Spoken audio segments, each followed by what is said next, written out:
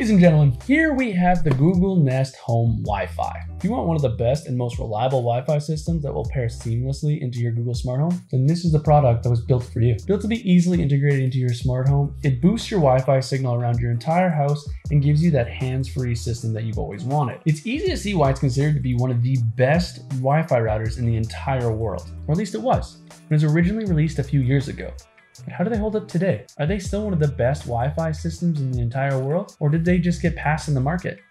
Let's find out. Well, for starters, Google gives you a very easy setup process. You need to download the Google Home app to your phone or tablet where you can follow the instructions to give you a breakdown how to set up your Google Nest Wi-Fi. You'll plug in and power on your Nest router, then you'll need to plug the router into your modem with the included Ethernet cord. After about a minute, the router should start to pulse white. In the Google Home app, you'll hit the Add button in the top left, then hit Setup Device. From that point, just follow the instructions on the app until you're asked to scan the QR code, which is located at the bottom of the router. From there, you'll need to create the name and password for your network. When the setup is finished, the light on the front will be solid white. You then can pair any extenders with a similar process to establish a mesh network in your home. Overall, the setup process is quick and easy. The Google Nest Wi-Fi comes with a rounded white casing that should fit with nearly any decor. There's a compact frame that's easily hidden, a tough rubber base, and a design that's become a classic for smart home devices. The router has 4 internal antennas that provide a solid 2,200 square feet of signal coverage, and one Wi-Fi point delivers additional coverage for a total area of 3,800 square feet. You can collect a maximum of 32 Wi-Fi points, and it's compatible with older generations. You can also get a pair of Ethernet ports, although one is needed to connect to your modem. Overall, connectivity and range isn't the best on the market compared to more recently released Wi-Fi systems, but it's more than enough for an average person and the vast majority of people. With regards to home automation, it offers outstanding functionality, which makes it a great option as a smart router. Each Wi-Fi point doubles as a Nest Mini speaker. They have a 4.8 amplifier and a 1.6-inch speaker integrated inside the system. Overall, they can deliver some solid audio considering it's a router. Don't get me wrong, it's not a music device, but it's good enough and better than I expected. You also get Google Assistant support, and the nodes have a 4 far-field mic array on top that can register your voice commands from around 15 feet away. I also like that it's compatible with the Google's broadcast feature, so they can be used as an intercom, and you can disable the mic with a switch to maintain privacy. The hub can even stream music directly from your preferred streaming service. This is a very rare to see in a mesh router system and can be a huge bonus for people to replace a Google Home Mini or another smart device. The app is the standard Google Home app you're probably already familiar with. It allows you to add Wi-Fi points, adjust the brightness of the LED lights, run a network or speed test, and can restart the network. You can also limit internet access time, create a guest network, or set a priority device for bandwidth. However, I would have liked to see more advanced settings, such as setting a static IP addresses or choosing the Wi-Fi channel. If you're looking for an alternative with more robust configurations that you can do with that, the Euro Mesh Wi-Fi router is comparably priced and the app delivers some advanced features. By the way, if you're really enjoying this video or even learning something about the Google Home Mini, then why don't you consider giving the video a like?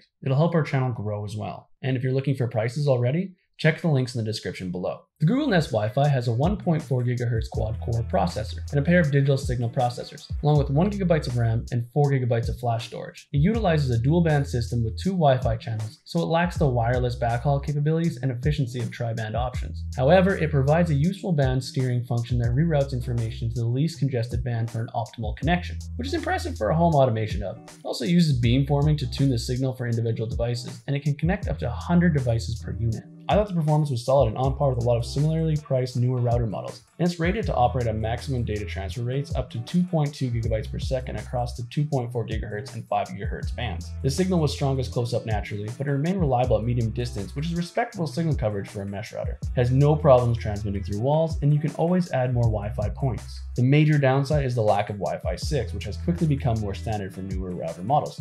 Although most people won't fully be able to utilize Wi-Fi 6 to its full capabilities, it is worth noting it's not the fastest router in the world anymore and lags behind in that category.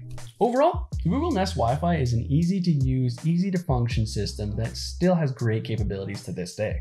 Although it does lack in speed because it doesn't have Wi-Fi 6, and if you're someone looking for the newest and best router system, then it's probably not the one for you.